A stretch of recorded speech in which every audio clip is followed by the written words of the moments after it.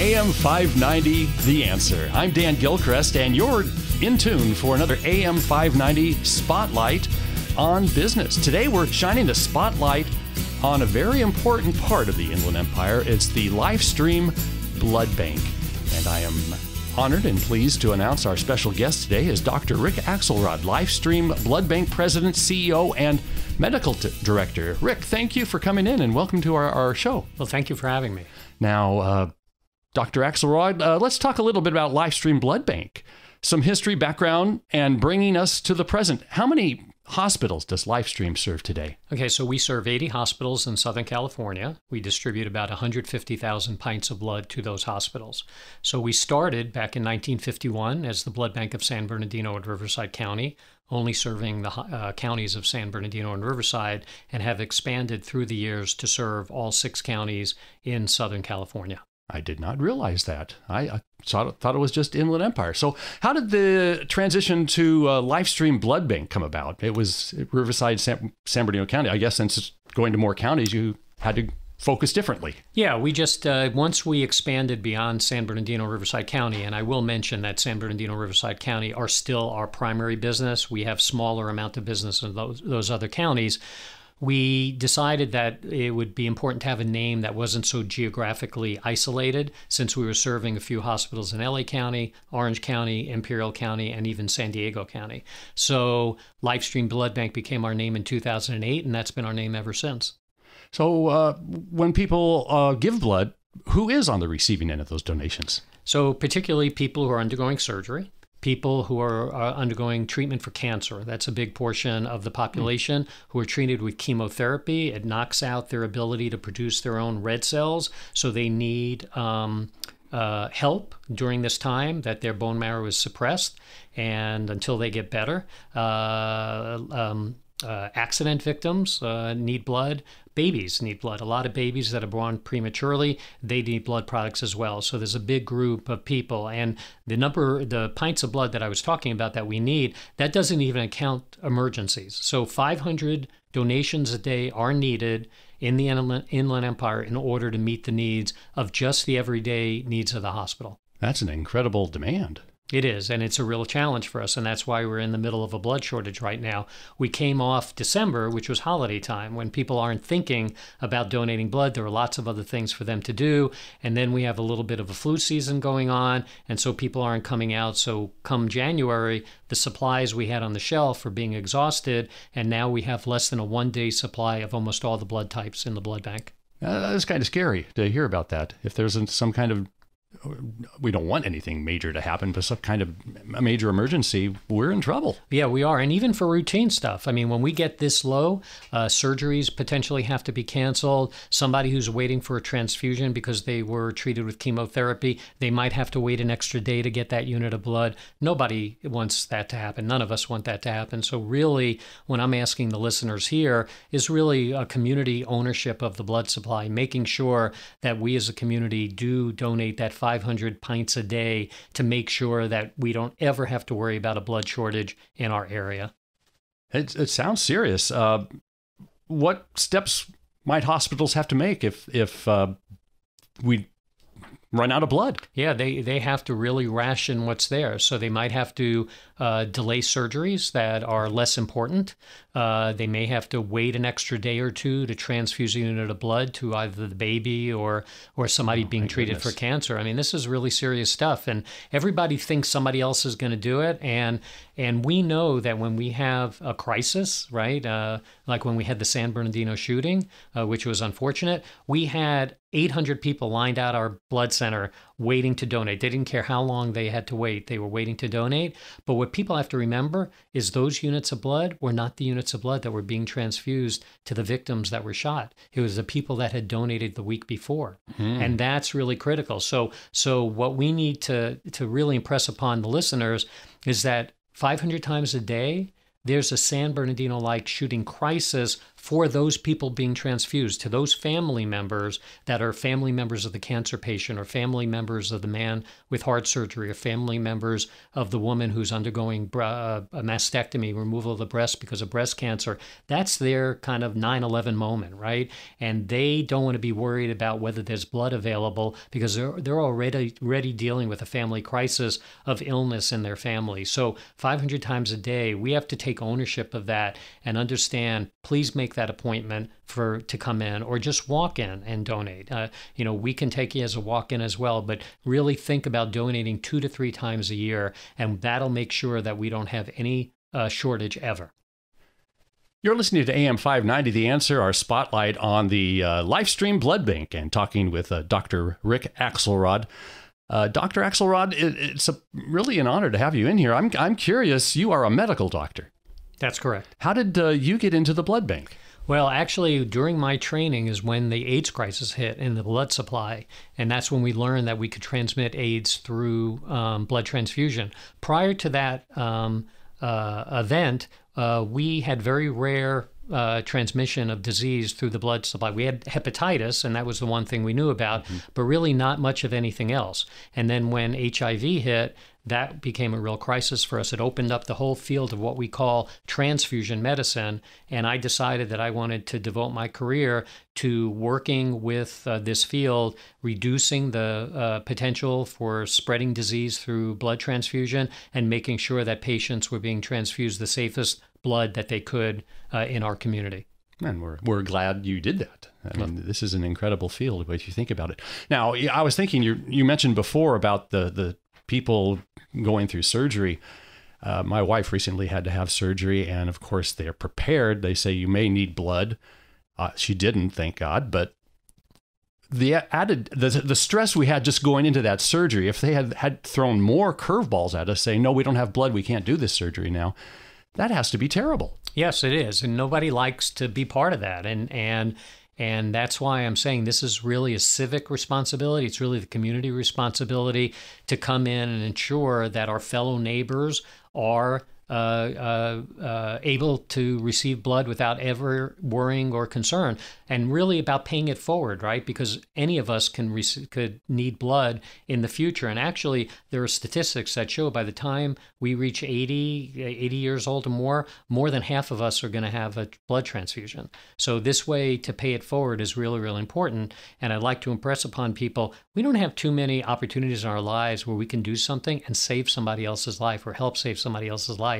And the simple act of kindness of going in and donating a unit of blood, which takes between 45 minutes and an hour from start to finish, is a small thing to do to potentially save a community member's life. So quickly, how do I respond? How do I give blood? What do I need to, first step I need to do to get into the blood bank and donate? Sure. So the best thing to do is, if you can, is make an appointment. That's the best thing. But we take walk-ins as well. But go to our website, which is lstream.org, all lowercase, lstream.org, and go in and it'll say, do you want to donate? You put in your zip code and it'll tell you which donor center is near you or what mobile or blood drive is going on in your community and what day and time that's going on that you can go over to. So you can do it either by going to a blood drive in the community or going to one of our donor centers that are located in your community. We have donor centers in San Bernardino, Riverside, Ontario, Murrieta, Victorville, Rancho Mirage, La Quinta, and we just opened a new one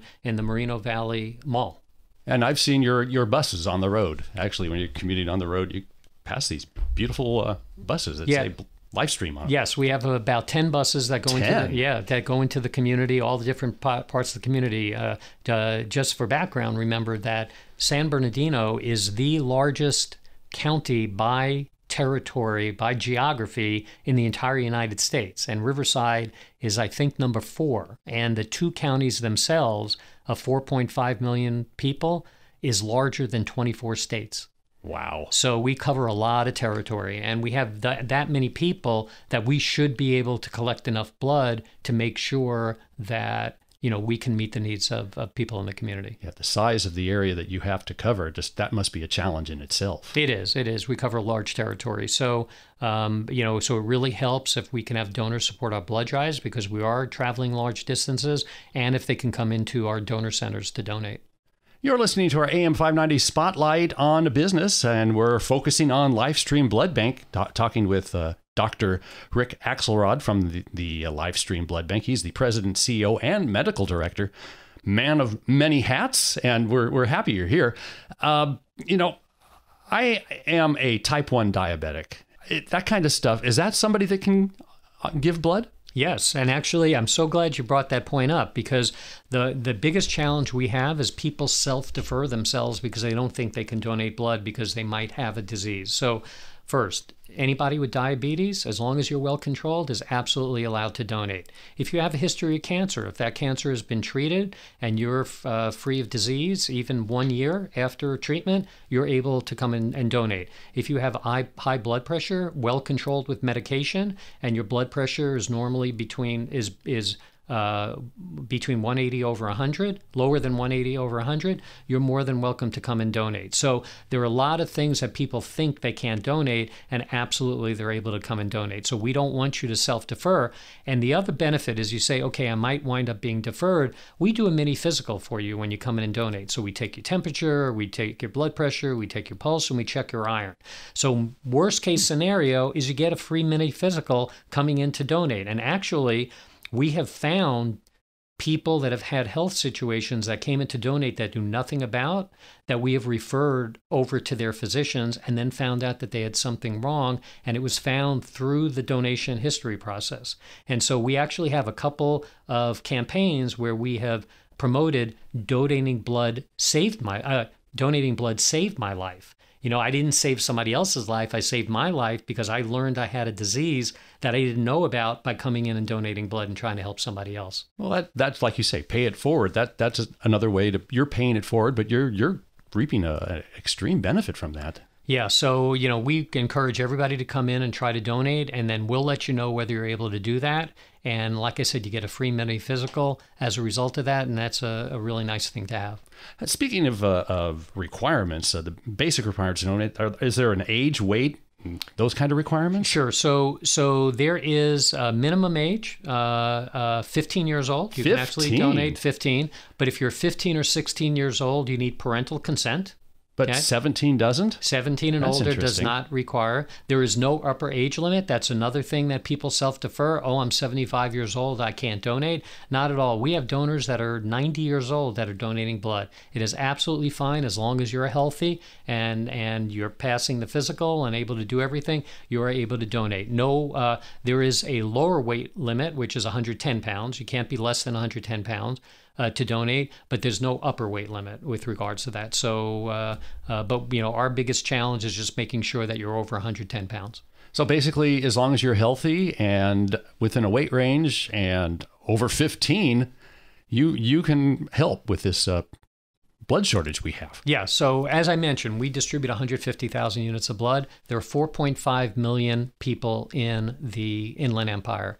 If just 4% of the population donated, that would be 180,000 pints of blood.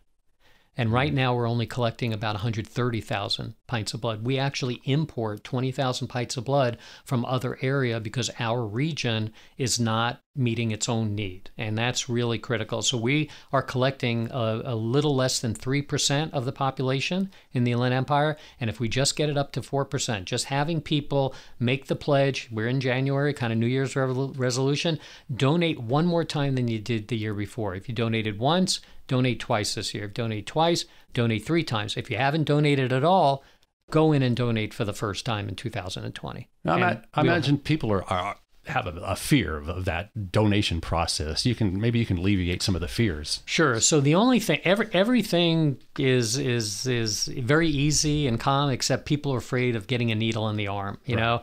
And what I can tell people is like a pinch, a little stick, and then you don't feel anything after that. Okay. And the other thing I ask them to concentrate on is think about your worry of a needle stick versus the patient that's undergoing chemotherapy, where they get nauseous, where they lose their hair, where they lose weight. It's really, really tough on them. And so if you think of it in the perspective of the life you're saving and what they're going through the donation process and getting this little needle stick is really a small price to pay for helping save somebody else's life. And if you're talking about 1% of our population or 1% more of the people that are giving blood now, you're saving a life. I mean, how rewarding that can be. Yeah, and that's really what it's about. Like I said, we don't have a lot of things in our life where this, like in one act, can actually have an effect on somebody else. And donating blood has an effect on someone else. And as we talked earlier, one of the things maybe to encourage people to come in is we actually, after you donate blood, we text you or email you, depending on how you want to be communicated, where your blood went to. We can tell you the hospital it went to. We can't tell you who it went to for patient privacy concerns, but we tell you where your blood went to Loma Linda University, your blood went to Redlands Community Hospital, your blood went to St. Bernardine's, and our donors have told us that oftentimes when they receive that message, that reminds them to make their next appointment to go donate blood because they're so glad to hear that where their blood was used. So maybe as a little incentive to those of you who've never donated before, this is really kind of exciting as a program we started in 2019. Sounds like there's not many reasons not to donate. That's what I like to believe, but we're trying to communicate to the people that are listening today how important it is to donate, and don't think that everybody else is doing it, and to really take part in this life-saving process and really helping your fellow neighbor. So I want to have you repeat again, how much time does it take to donate blood, and then how do I make that appointment again to begin this process? Sure. So the whole process takes 45 minutes to an hour at the most from start to finish. The actual blood donation process, like the needle in the arm, filling the blood bag, takes 6 to 8 minutes, all right? But the rest of the process is the donor history, doing the mini physical, and then after you finish donating blood, we feed you well in the canteen, give you all these goodies and snacks. You have to stay for 10 minutes just to make sure you're okay, and then you can go off. Again, how do you do this? Go into lstream.org.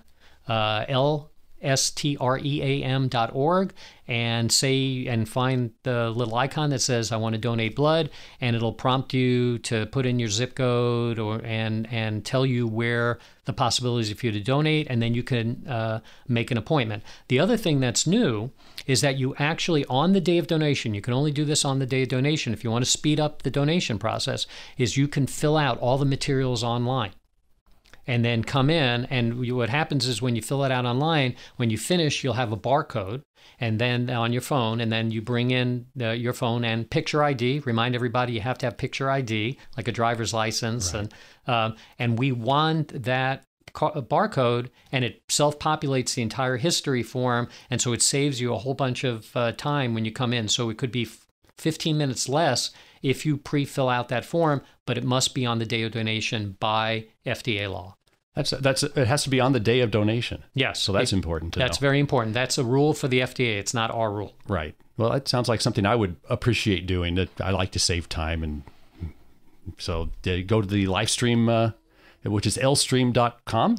.org. lstream.org. We're a nonprofit, so it's .org. So everybody also, if you're listening, we are a nonprofit organization. All the money that is gotten into the organization is reinvested into the organization. Very, very important to people to know that we're nonprofit. And you're listening to our AM 590 Spotlight on the LifeStream Blood Bank, and our special guest, Dr. Rick Axelrod, the LifeStream Blood Bank President, CEO, and Medical Director. I'm curious, when I come in and donate, how much actual blood do I donate? Well, you're donating 1 pint. So 1 pint. The average person may have between 10 and 12 pints of blood in their system, and so you're donating maybe 5 to 10% of your body volume. And how long does it take for my body to reproduce that 1 pint of blood? It probably takes 2 weeks to a month to replace. It's not the volume of the blood. The volume of the blood gets replaced immediately within 24 hours. It's actually the hemoglobin that's in the blood. That takes a little bit more because that comes from the bone marrow. And so you're giving up 1 gram of hemoglobin when you donate, and it takes about 2 to 4 weeks to get that gram of hemoglobin back. Again, back to my type 1 diabetes. So they always check my hemoglobin A1C when I would go and get a lab test done. Would that affect my A1C results? Absolutely not. It has nothing to do with it. Has nothing to do with it. The one thing also, as we're talking about this, is what the most important thing for a blood donation to make sure that you won't feel weak or any sort of reaction to donating blood. Make sure you come in hydrated. Make sure you drink lots of fluids. It's not about food. You don't necessarily have to eat. We like you to eat, but the biggest important thing is hydrated. Drink lots of water, fluids to make sure that you're hydrated when you come to donate blood. And that helps probably with the after donating blood too. Yeah, it helps in two ways. One, it makes your veins nice and big because you have lots of fluids in there, so easy. So for those of you worried about a needle stick, it makes that needle stick much easier. And then it helps with after the process as well to make sure that you're, still fully hydrated even though we took a pint of blood from you. So I'm thinking about this in the scientific world we live today. We can't manufacture human blood, can we? That's correct. And all the magnificence of science and all the improvements that we've had in the world, blood still cannot be created from the laboratory. It has to come from volunteer donors. And so it's really critical. I mean, this is the one thing where the human being is so important to the process, to making sure that, we can do the work we do. Remember, we are the fuel. The blood is the fuel that allows the hospitals to do their work. They can't do their work if the fuel isn't given to them. And that's what's really critical. I mean, we are such an important part. The community is such an important part of this process to allow the hospitals to do their job for saving lives. And if we don't have that fuel available, we have a fuel shortage, right? You need fuel in your car in order for you to do things and you need to fill it up routinely to make sure. We need the blood bank tank to be filled regularly 500 times a day so that we can continue to provide that fuel to the hospitals so they can help save lives. And right now, you're not able to get 500 a day. That's why you're here asking for more. Correct. That's why we have less than a one-day supply of almost all the blood types, and we really need people to be coming into the donor center or participating in our blood drives to make sure that we get to that 500 pints a day. So there you have it. Get off the couch. And first step is to go to LifeStream.org. And that's a great place to start because it can steer you to the localist, help you make an appointment for the blood bank, and tell you where the closest one to where you're at is too, to make it convenient for you. That's correct. And let me just correct, LStream.org, not LifeStream.org. Oh, I'm sorry. That's all right. LStream.org, and then put in your zip code, and it'll tell you the nearest donor center or the nearest blood drive that's going on for you to donate. And you can make an appointment. Okay. LStream.org is the correct website, and the website, and that'll give you all the information you need. Once again, we're talking with Dr. Rick Axelrod, LifeStream Blood Bank President and CEO and Medical Director, encouraging you to go and donate blood as soon as you can. We need the help right now. Yeah, and also we're on social media, so Facebook, Twitter, all these different media opportunities. You can go look us up there, and you'll see pictures posted of patients whose life were saved, donors who have posted things about saving lives, and learn a little bit more about our organization as well. It's just a fascinating field. The more we dig into it, that people, anytime you go into surgery, they have to have that blood available in case you need it. It doesn't matter how minor the surgery is, whether you're having your tonsils out or you're having an appendix removed. They've got to make sure they cross-match you and have a unit of blood available just in case something goes wrong. Probably another benefit. Is it true that I have no idea what my blood type is? When I come in, well, can they tell me that? They can't tell you that right then and there, but you can find out within 24 to 48 hours. And so most of our donors have their own LifeStream account, and you can go into your account and you can look it up and it'll tell you your blood type. See, another benefit of just making a short 45-minute to hour trip to the local blood bank. Yes. And you get your blood type. Again, the mini physical. Make sure you bring picture ID, very important, particularly for first-time donors, but everybody should have picture ID so we can verify who you are. So I recommend you do this. I'm going to have to get off my you-know-what and do it myself. Yes, now that I told you that being a type 1 diabetic is not deferral. I think years ago they were wary of it. I think in the past, but probably in the last 20 years, we haven't had that issue. So I'll be looking for your name on the donor rolls. And treatment for my type of diabetes is it's incredible how much better it is nowadays. Yeah. Yeah, that's really wonderful. Well, Dr. Rick Axelrod, thank you so much for coming in from LifeStream Blood Bank, President, CEO, and Medical Director.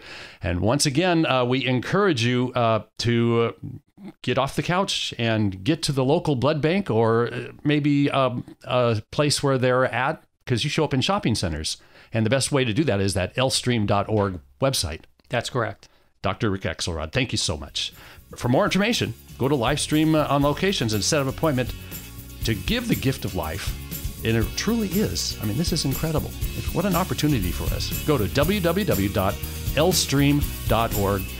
Dr. Axelrod, thank you so much for joining us today on our Spotlight on Business. And thank you for helping us spread that message of the need for blood. And I can only hope it helps. Thank you.